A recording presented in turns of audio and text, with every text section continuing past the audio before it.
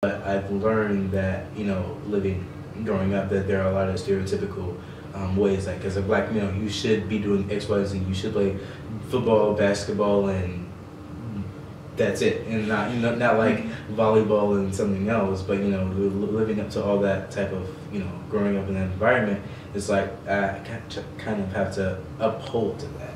And it's kind of like, it's not the way you want to live, but it's kind of what society expects of you.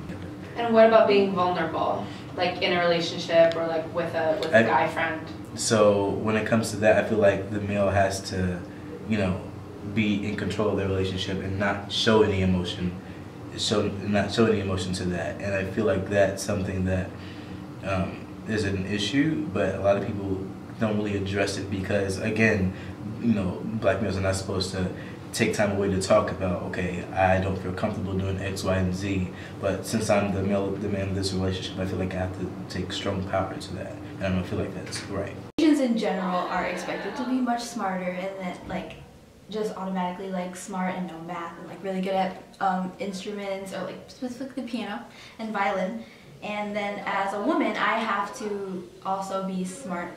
Like I'm specifically told to be smart, and if I'm not, like I actually took a practice test today and I didn't do so well, and everyone was like really surprised, and everyone kind of got like everyone shared it to everyone, and everyone's just like, why? Like, are you like an actual Asian? Like, are you, like, what is this? And I got like really uncomfortable because I'm not as smart as everyone thinks I am. And then as a woman, my mom thinks that I will grow up and like not be able to provide for my family or something like that, and I'm expected to grow up and be a nurse like all the other Filipinos.